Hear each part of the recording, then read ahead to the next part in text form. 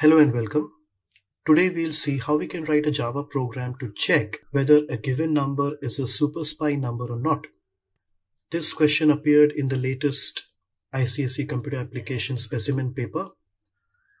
So according to the question, we have to define a class to accept a number and check whether it is a SuperSpy number or not.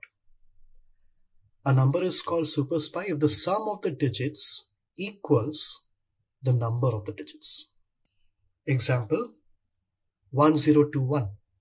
So 1021 is a SuperSpy number because if you find the sum of the digits, you get 4. And the number of digits is also 4. As a result, it is a SuperSpy number. Example 2, 125. When you find the sum of the digits, you get 8, but there are only 3 digits. So 125 is not a SuperSpy number.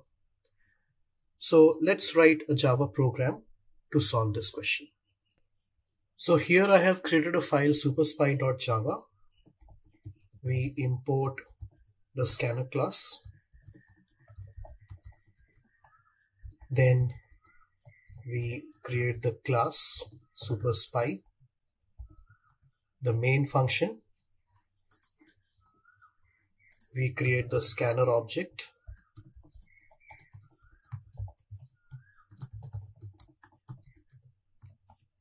And we ask for the number from the user.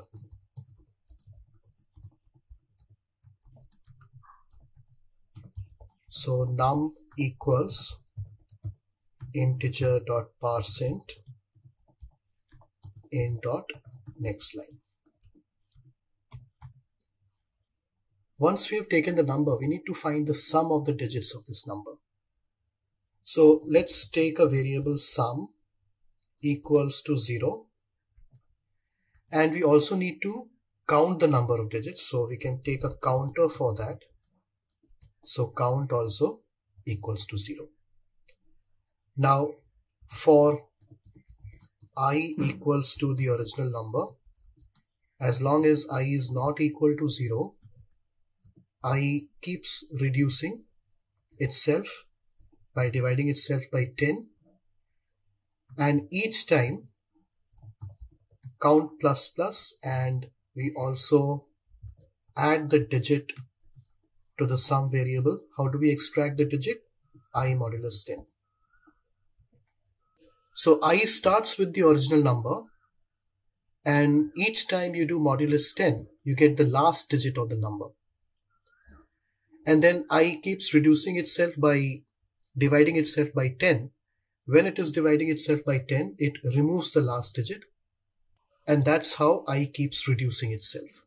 So each time we get a new last digit, and that last digit gets added to sum, and this keeps repeating as long as the number is not 0.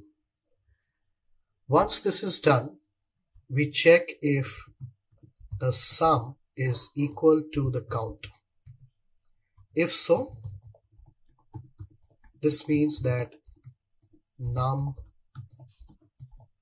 is a SuperSpy number,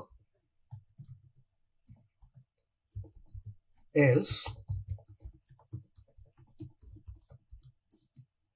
num is not a SuperSpy number. Let's save our program and now check the output.